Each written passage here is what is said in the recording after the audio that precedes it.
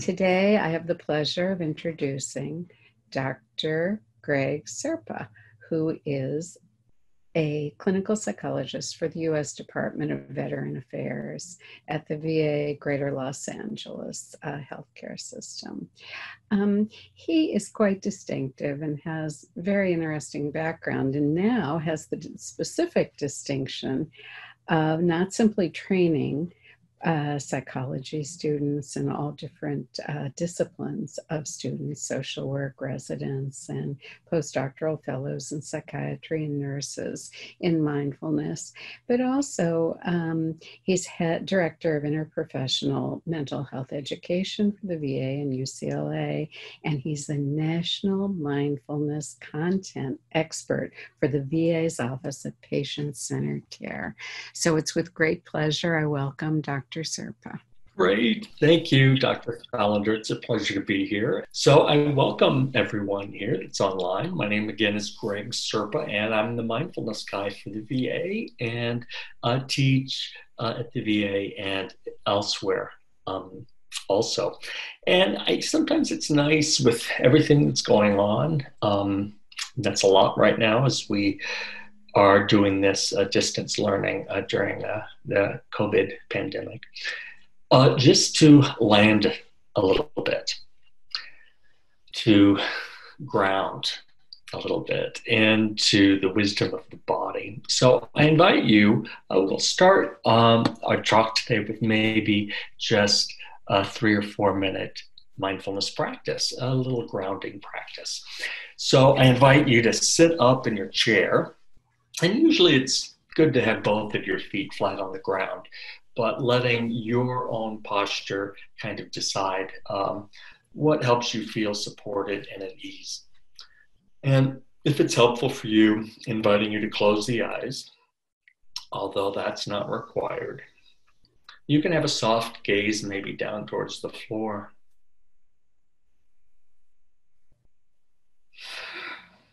And bringing awareness into your feet as best you can.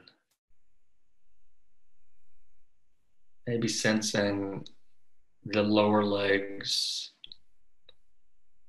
and the weight of the lower legs pushing the soles of the feet into the floor. Maybe sensing there's more weight in the balls of your feet or the heels of your feet.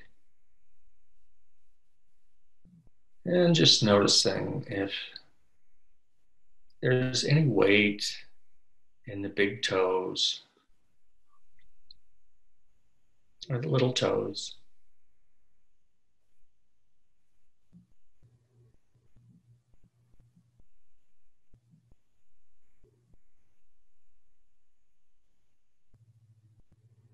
And shifting your attention as best you can up into the torso and the legs, noticing the buttocks, the backs of the legs, and how they're in contact with the chair. And maybe noticing the lower back. Maybe the elbows are in contact with the chair, maybe not.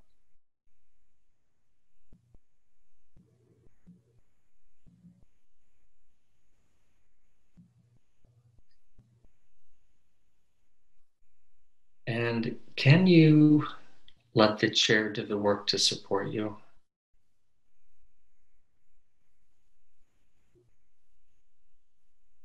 Can you let go of striving?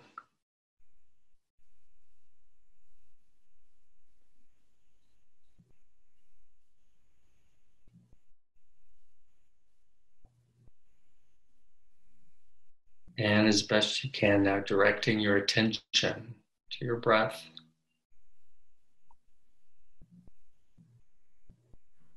Breathing in and breathing out. And if it's accessible to you, inviting a sense of ease into the breath.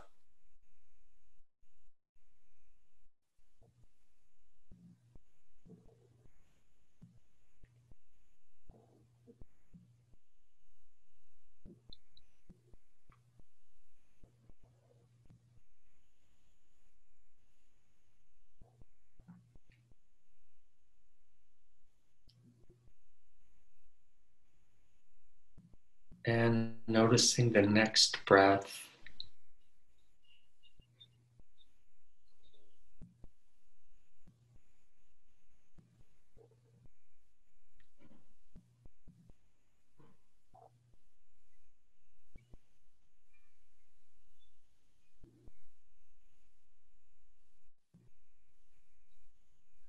And in just a moment, I'll ring a bell to indicate the end of our brief grounding practice.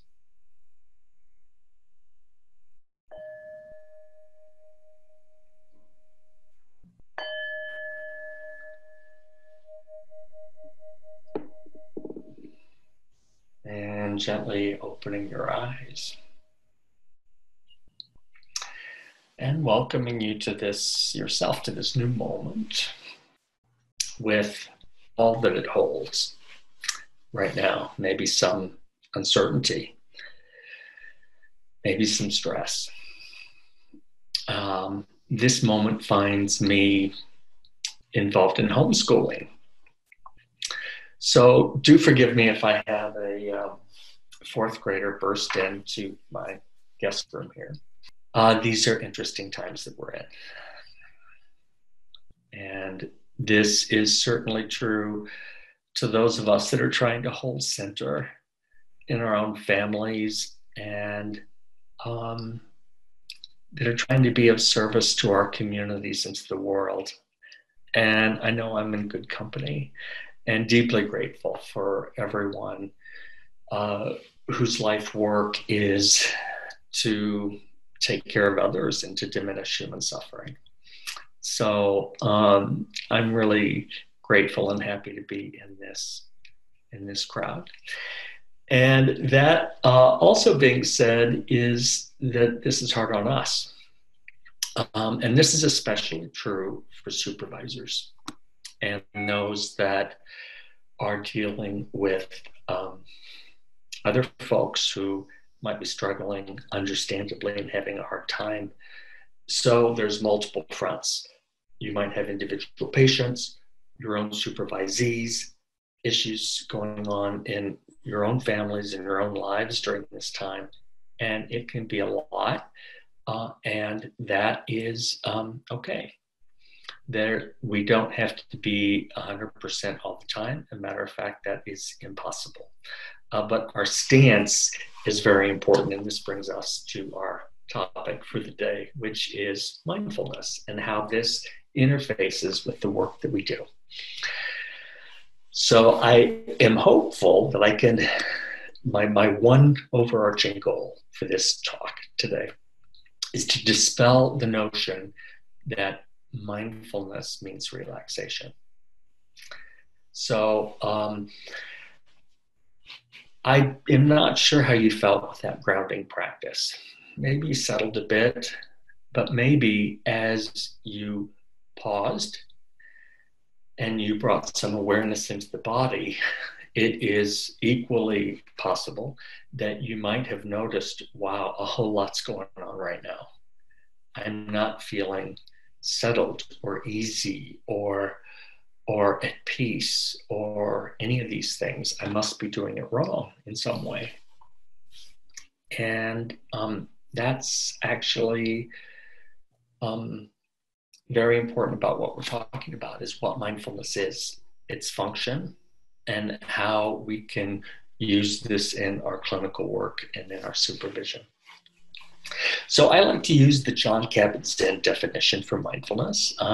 Many of you will know of Jon Kabat-Zinn and his work. He's the founder of mindfulness-based stress reduction, which he started in 1979 at the University of Massachusetts Worcester campus. And I've been teaching MBSR for many years. That's one of the classes that I teach.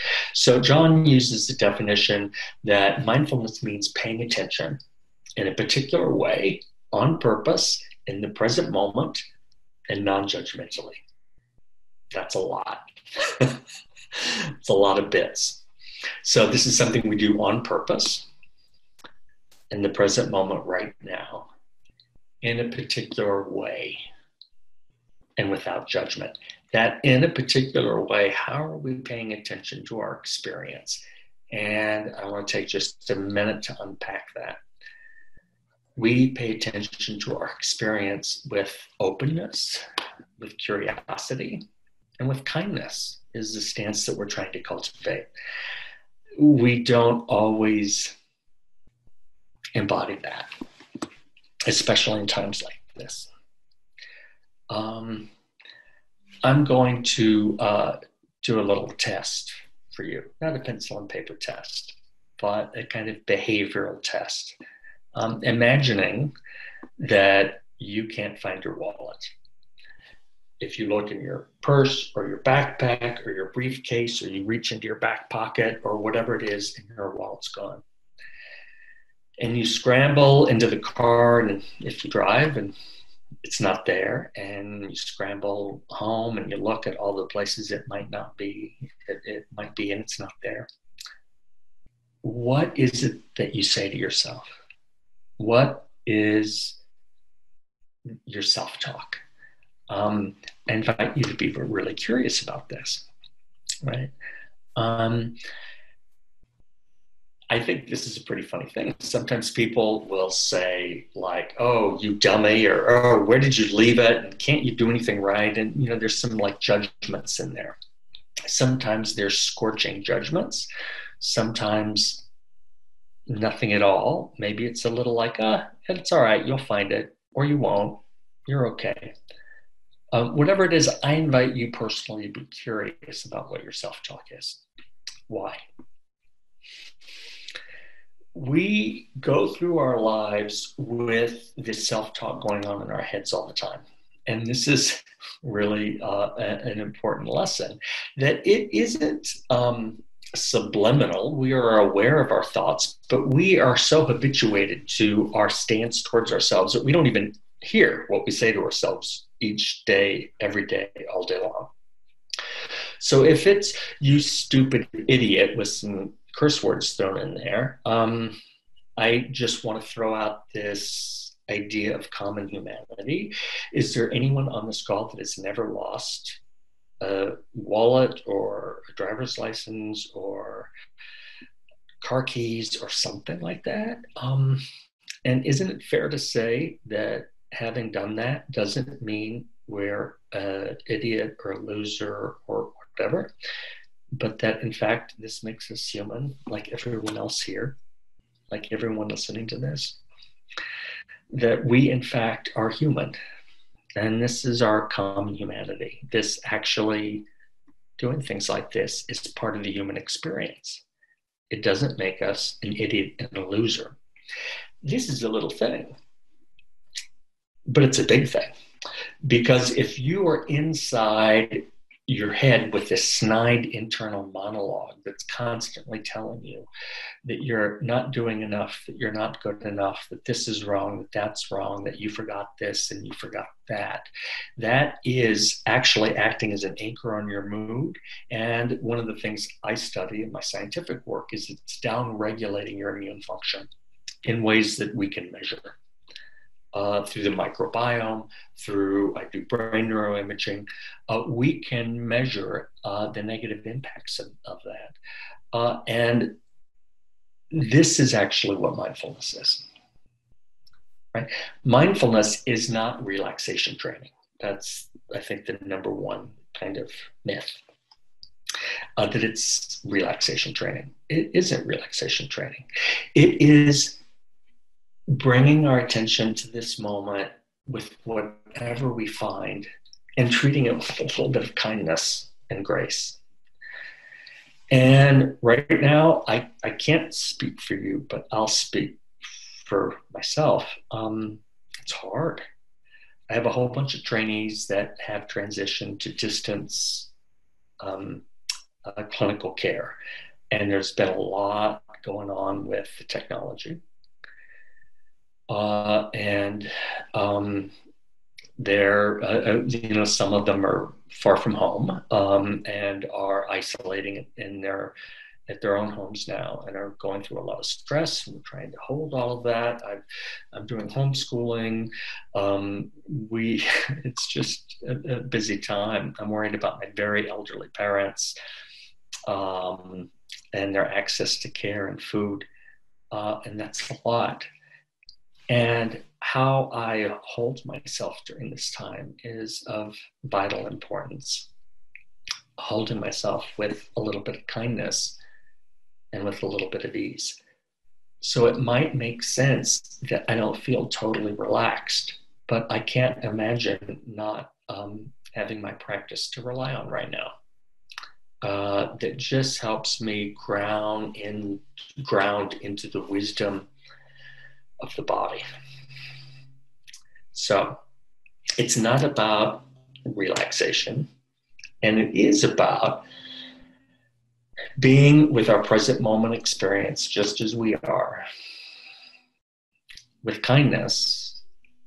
And this means being with ourselves with kindness, not just when we're on fuego and we do everything just right. That's the easy part, right?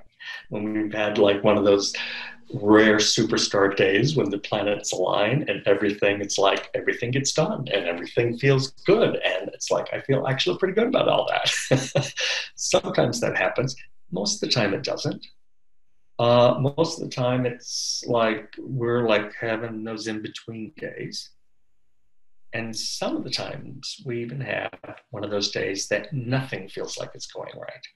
That it is one disaster after another, that it is one crisis that should, in our minds, have been averted and wasn't, and one struggle after another. All of it, is what we hold ourselves with kindness. It's like this too makes a human life. The full tapestry of what it means to be alive. When you can't find your keys and when things don't go right, and being human just as we are. So that's a little bit of an intro about what mindfulness is. And I will say it's a very common misperception that people think that it's about relaxation. Mm-hmm. And it's not. We are cultivating attention, but we're also cultivating an attitude that we bring to our attention. And this is that attitude of openness, of curiosity, and of kindness. So I just wanted to check with Dr. Falender about kind of where we are. I wanted to just talk briefly. I introduced what mindfulness was, and I wanted to maybe do a practice a little bit later, but also deliver some like concrete skills that might be used.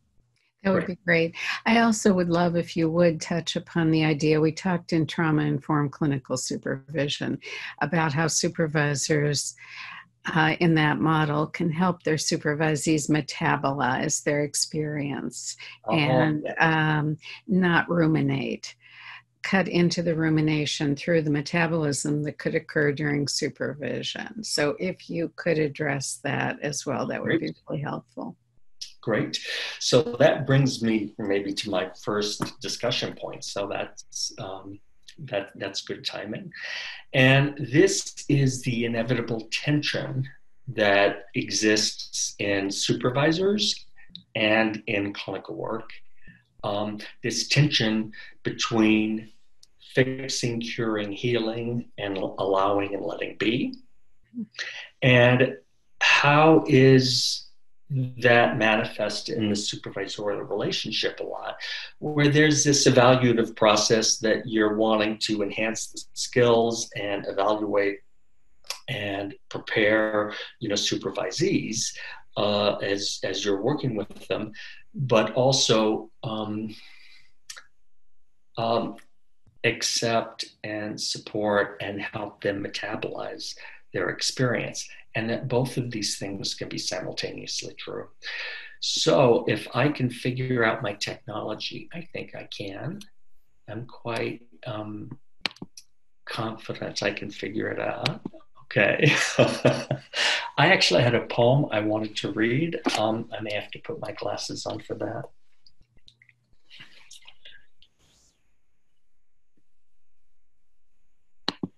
Okay. So, um, this poem I particularly love because it's about 850 years old, and it kind of speaks to this. So it's a Rumi poem called Two Kinds of Intelligence, and it's about from 1270 or so. There are two kinds of intelligence. One acquired as a child in school, memorizing facts and concepts from books and from what the teacher says, collecting information from the traditional sciences as well as the new sciences. With such intelligences, you rise in the world and you get ranked ahead or behind others in regard to your competence in retaining information. You stroll with this information in and out of fields of knowledge, getting always more marks on your preserving tablets. There is another kind of tablet, one already completed and preserved inside of you, a spring overflowing its spring box, a freshness in the center of your chest. This other intelligence does not turn yellow or stagnate. It's fluid, and it doesn't move from outside to in through conduits of plumbing learning. This second knowledge is a fountainhead that is within you that moves out.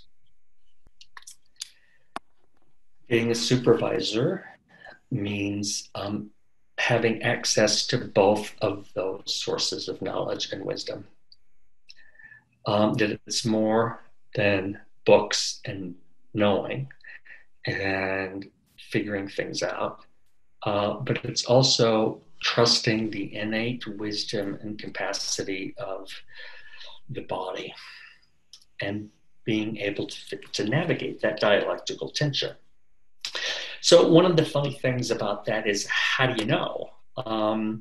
How do you know when you need to think from this part of your brain or that part, or from one thing or another? And I will say that there was a study done with Fortune 50 companies, really about CEOs, about how you make good decisions. Where do good decisions come from? The best decisions you made in your corporate life. Of course, this is outside of what we do, but I still think it's an interesting idea. So, CEOs that are paid huge bucks that have, just armies of analytic folks. And every one of them says the same thing. They say, yeah, I look at the data, I read through everything, but I trust my gut. I listen to my own gut, right? So if we are to say to each of you, where is your neural tissue? And it's, of course, a trick question. When we say, where's your neural tissue? And everyone's like duh, like my brain. Actually, it is all over spinal cord, brainstem, spinal cord, and that gut. There's so much information processing that happens in the gut that we know. So, one of my UCLA appointments is at the Center for the Neurobiology of Stress, and we study mind-body interventions and gut microbiome brain interventions right at that interface. And really a lot is going on in our guts too. So the invitation as a supervisor is that you access all of your capacity. Not just the specific skills that you might follow in Carol's excellent books, or the skills that you are learning here, but what feels in your gut, and you're integrating all of this information. And sometimes there's all these choice points. How do you know? It's like, I'm making these decisions. How do you know? And this word for the day here is discernment. right, is to discern between what feels right. And in this clinical situation with this event that's happening, what feels right. And for discernment, I am going to suggest that the best kind of decisions come when, of course, there's consultation and there's collaboration with others, and there's all of these mechanisms, but that you're also integrating this information in your own body, and you're listening to your own gut about kind of what feels right. That's informed by following the evidence, getting consultation from others, and integrating this all together. That's how we can make good decisions and discern kind of the wise path forward. And it's not always easy to do. So I wanted to actually transition just a little bit and talk about how not to be so reactive, how not to fall into a trap of responding and reacting so much. So this is actually the difference between reacting and responding, where reacting to events might just be kind of a reflex, that we just react, or we say certain things, or whatever. And maybe the task at hand requires a more skillful response, which we get through a little bit of reflection and through a little pause. So I was, let me just think if I can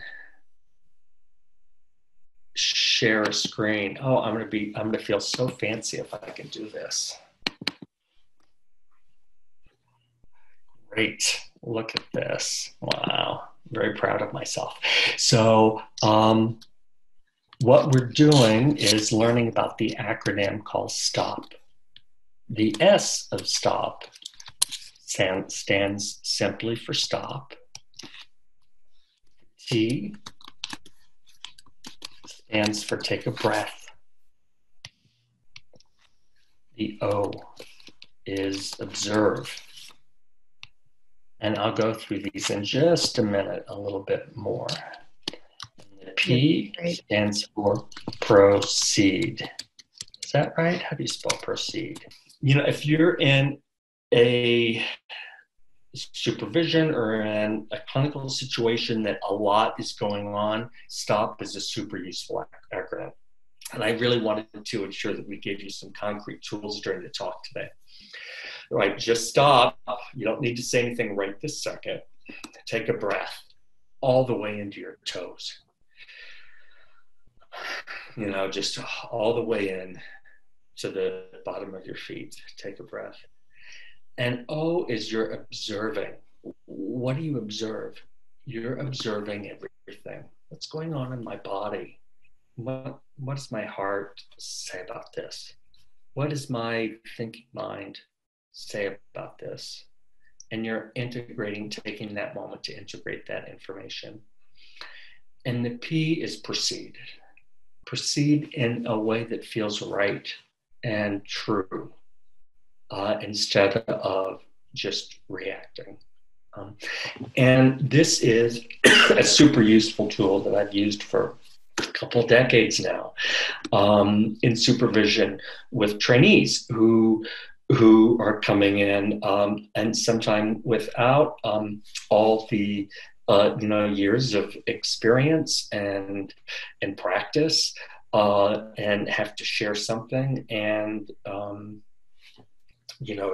we can take it on as supervisors, and just to stop and take a moment, take a breath and observe what's happening.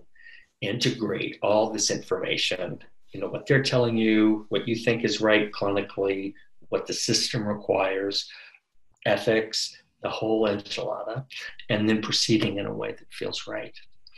right? So that's the stop technique for you. Great. And do you advocate using that with the supervisees? Because part of that trauma-informed model is helping them to be more in touch with their self-regulatory capacities, or to kind of, yeah. Absolutely. Mm-hmm. Absolutely. This is a skill for supervisees too, just to kind of tune in to what's happening.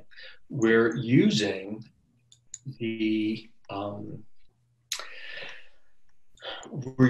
soma, the entire body, to support our work, right? We're not, and this is really interesting about our work. You know, most of our work, the reason we can do this much of it most of our work is talking and thinking. Sometimes we're writing notes and we're using our fingers, but we're not using our body most of the time for the type of work that we do here. So that is why a technique like this that helps you to use and integrate the information from the body into decision making and into helping metabolize what's happening is so useful. And it's something that trainees can be taught. There are a whole lot of practices. Some are bare noting practices that we use an anchor for the present moment. And we pay attention to that experience with kindness, whether it's sensations in the body or the breath or sound or anything like that. There's other types of practices besides bare noting, and that's where we're trying to warm up our experience a little bit. That we're trying to add kindness or compassion or gratitude, or we're trying to cultivate one of these experiences in our own mind or heart. And with any of these practices, we may or may not experience those things. So we open the door, we invite them in, and sometimes when we're trying to cultivate kindness or compassion or generosity or any of those traits, they're not there. And all we're noticing is we're bored or we're itchy or restless or whatever. And that's just fine. That's just fine. We can't make ourselves feel anything, but we try to notice what's there. And if it's kind of a positive feeling and we want to amplify it a bit, but that's okay too. Okay, so we'll do a practice that I call compassionate breathing. And you'll see how that goes. Sitting up in your chair.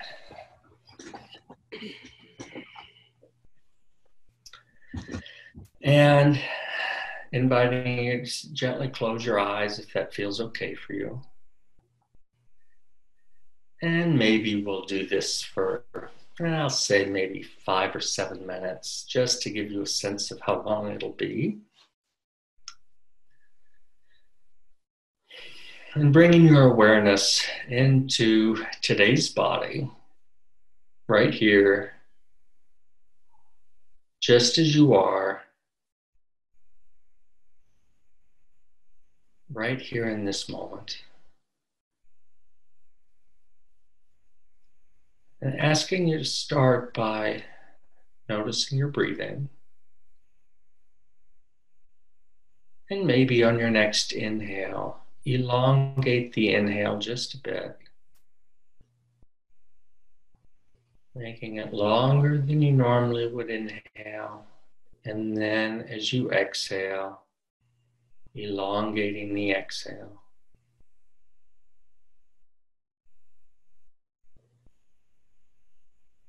And maybe doing that one more time or twice more. Just for you to get a sense that you are actually in a body that's alive and that's breathing right now.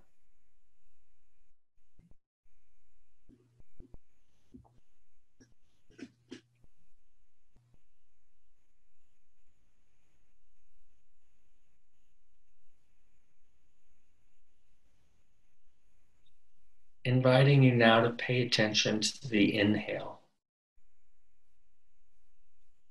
sensing the inhale portion of the breath cycle.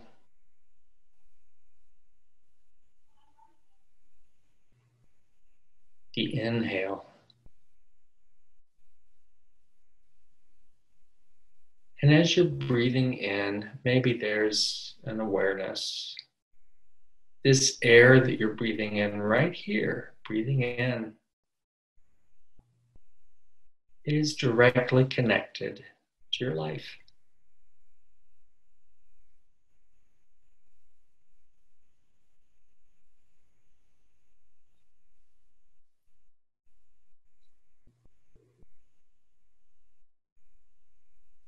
And asking you to imagine on this air that you're breathing in, with each breath you're breathing in, it's not just oxygen you're taking into your body, but compassion and kindness.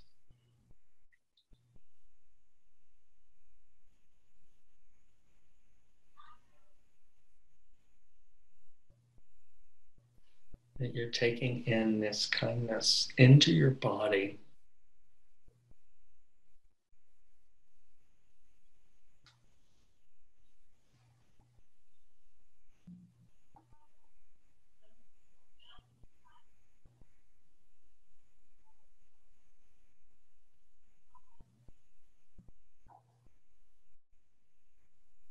Asking you to imagine all the people in your community that rely on you, that rely on all of us as providers.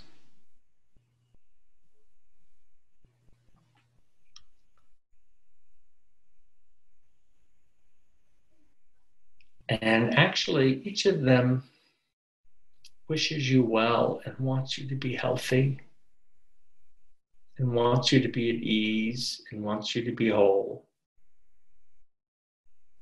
And with each inhale, as you breathe in, bringing some of that kindness into your own body, allowing it to be just for you.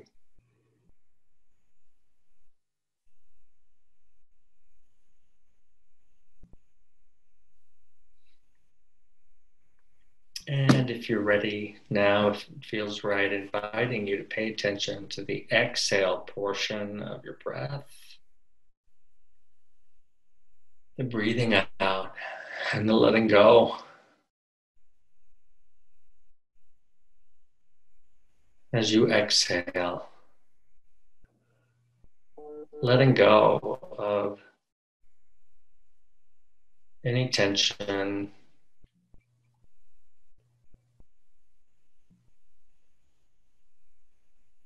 any troubles that don't serve you right here in this moment. Simply giving yourself permission to let go.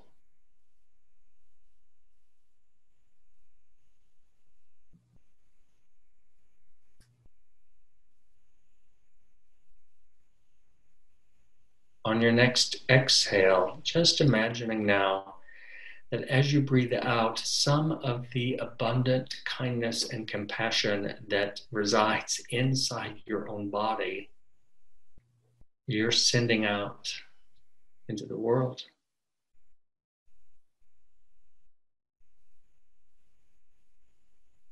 This kindness and compassion, imagine sending it out to everyone else on this recording.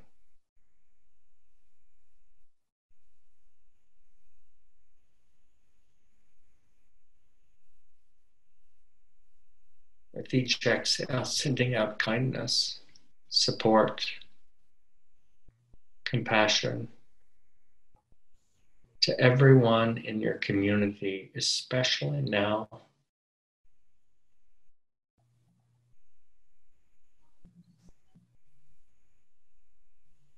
Sending out kindness to all the frontline responders,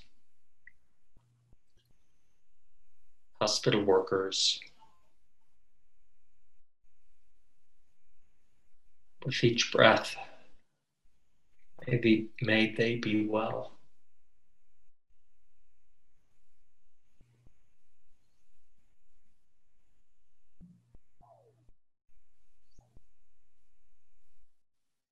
And now, if it feels all right to you, paying attention to the entire breath cycle, breathing in and then breathing out.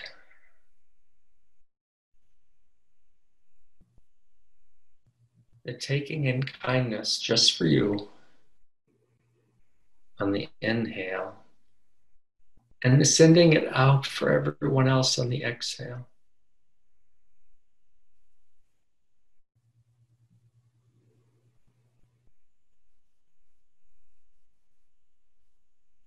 This may require that you give yourself some explicit permission that you too are worthy of kindness and compassion.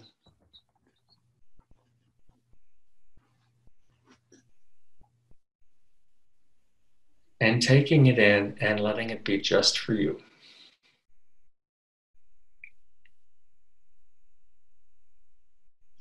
And breathing it out for everyone else.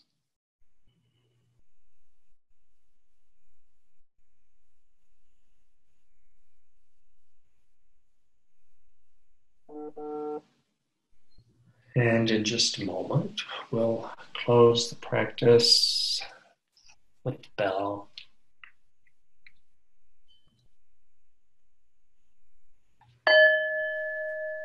And inviting you to wiggle your fingers and toes a bit, give your body any kind of kindness that it might need. Flutter your eyes open and check in with how you're doing in this new moment. I would just offer that perhaps by personality, those of us in caregiver professions are drawn to these roles because we like taking care of other people. And that's part of like how we're made, a part of our fabric. And sometimes we in particular struggle to take in the good just for us. That is usually really good for us to send it out, and maybe not so good to take it in.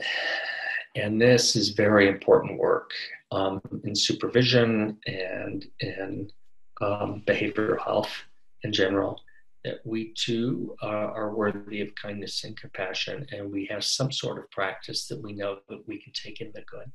I think it's incredibly helpful. I think it's just a toe in the water of all of this, but I think it's such important practice. So a little bit about your own self-care.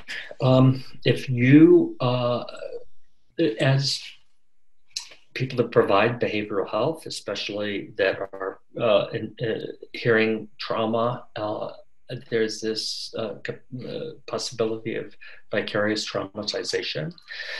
And I invite you all to be curious about your specific signals about what you do when your cup is full and when you're shutting down.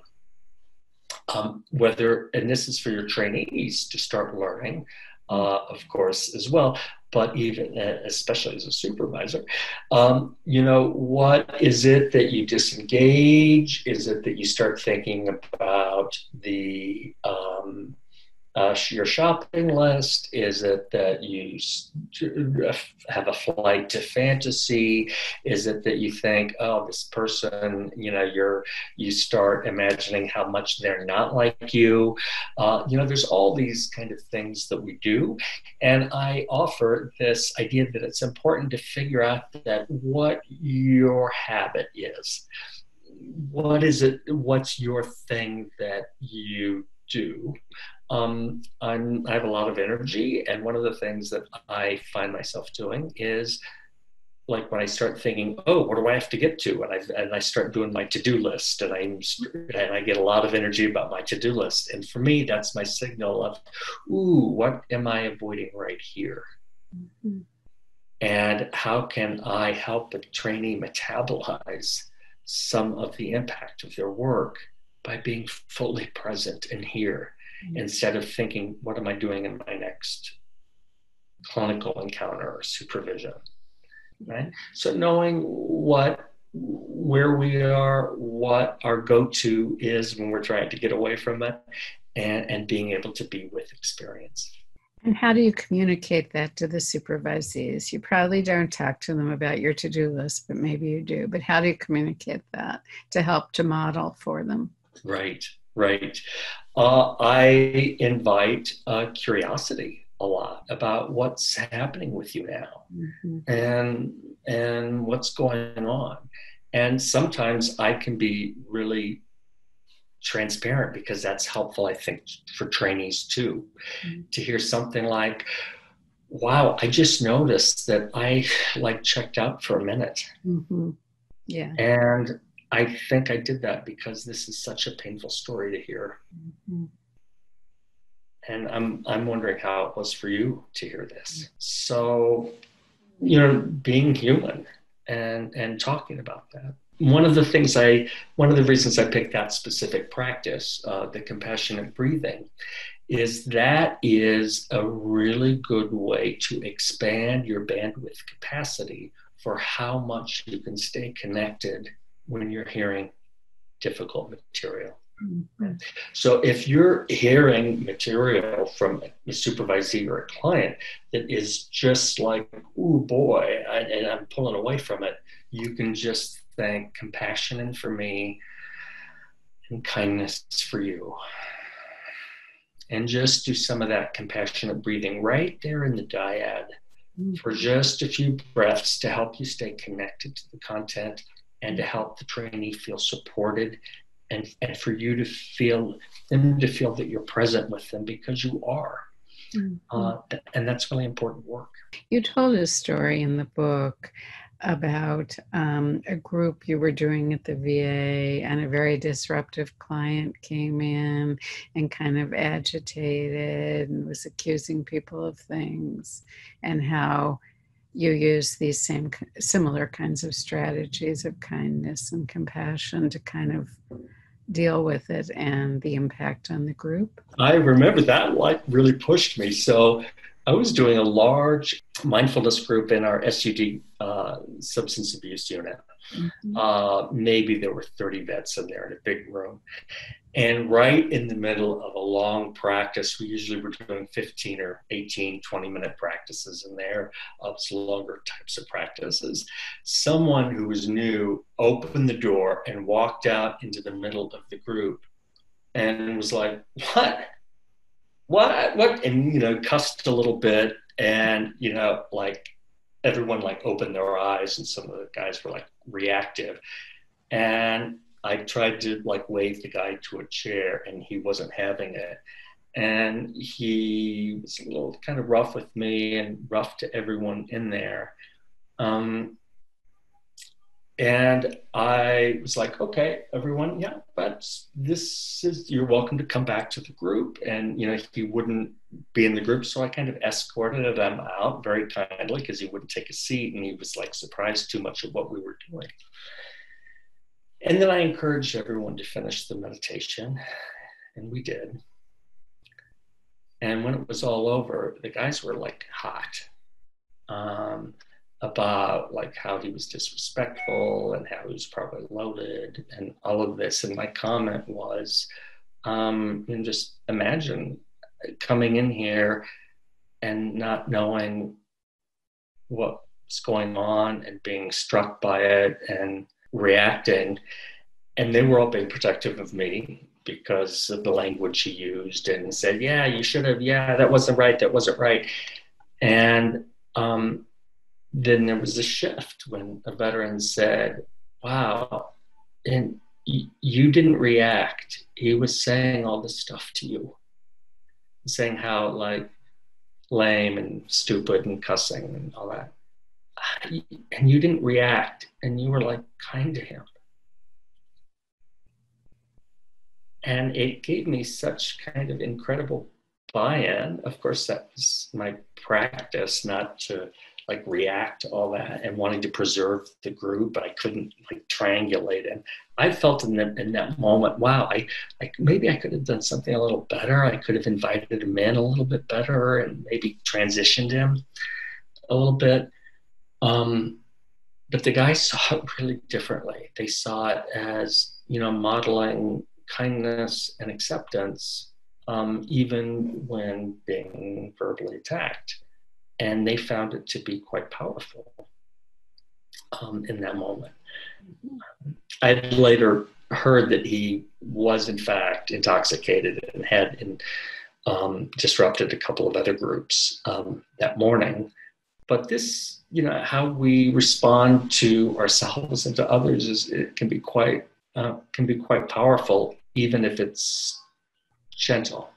Yeah. No, I thought it was a very powerful example for the reasons you're saying, and also even for our work with our supervisees, because I think sometimes we get kind of reactive with them because we're so shocked or overwhelmed or the trauma that they're reporting and what they did, all those kinds of things. So I think it's very interesting. Yeah. So I think we're nearing pretty close to the end. We talked a little bit about mindfulness, about it's not being relaxation, but about showing up and attending to what is, even now, especially now. We talked about discernment and this dialectical tension that is going on between, allowing and accepting and wanting change, between checking all the boxes and following the rules and creating space. There's all these different dialectical tensions here, and how we navigate that with discernment and wisdom and the information for our bodies. We did talk about the STOP acronym, and I invite you and your supervisees just to think about, whether it's STOP or something else, how can I be less reactive and continue to respond more skillfully in the moment? Mm-hmm. And then compassionate breathing. Some people call that one for me, one for you. If there's a really affectively charged interaction, a little compassionate breathing can help you settle in and be less reactive and respond more skillfully. I should add also that Dr. Serpa did write a book with Dr. Wolf, who I believe is also at the VA, and it's about a clinician's guide to teaching mindfulness that I think is really, really wonderful. I am so appreciative that you took the time to meet with us and give us all these strategies. I think it's an amazing gift, and we thank you. Oh, I thank you. And yes, it's nice being in community and company with everyone. To the folks that whose life work is to lessen human suffering, and noble work indeed. Don't lose sight of that. Hold on to that, and I hope everyone stays well.